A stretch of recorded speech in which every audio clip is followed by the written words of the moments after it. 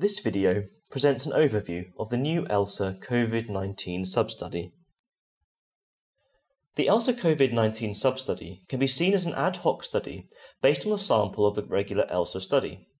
Following the enforcement of a nationwide lockdown in late March 2020 to control coronavirus infections, the ELSA research team, along with other studies in the UK, identified the need to investigate the effects of the Covid-19 crisis on the older population in England.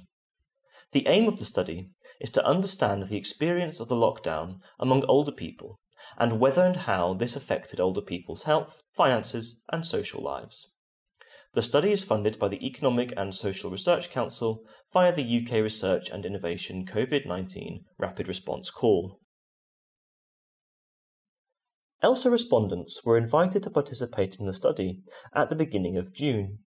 For those who consented to take part in this unpredicted wave of data collection, fieldwork began in June and was completed on the 26th of July 2020.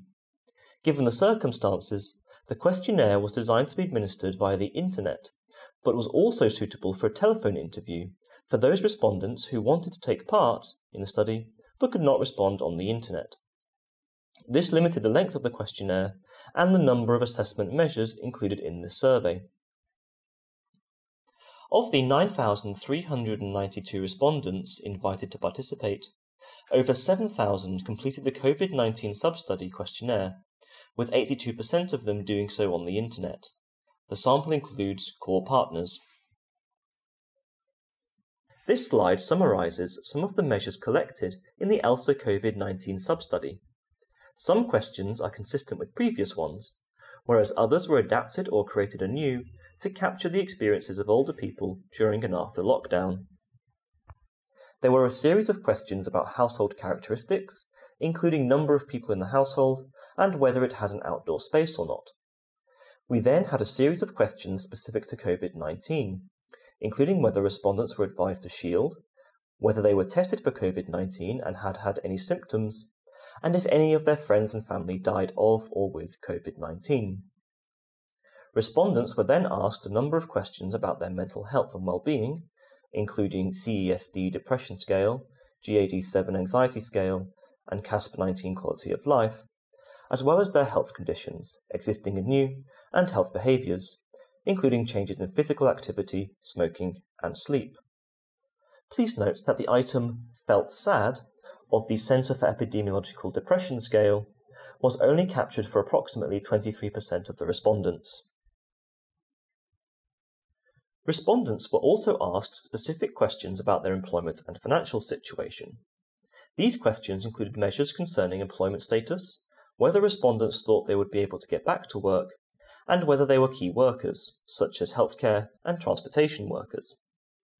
Respondents were also asked to report issues about pension, job and food security, as well as worries about finances and employment.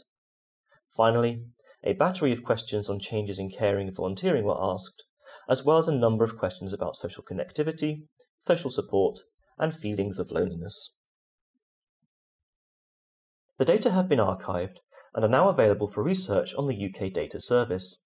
Also, a number of briefing papers based on this first Covid-19 ELSA substudy have recently been released. We are planning to do a repeat set of assessments, most likely starting in November. If you want to know more about ELSA and other information collected in this study, please visit www.elsa-project.ac.uk/training-resources. If you wish to find out more about the ELSA Covid-19 substudy, including sample design, weighting and the questionnaires, please read the relevant documentation on the ELSA website.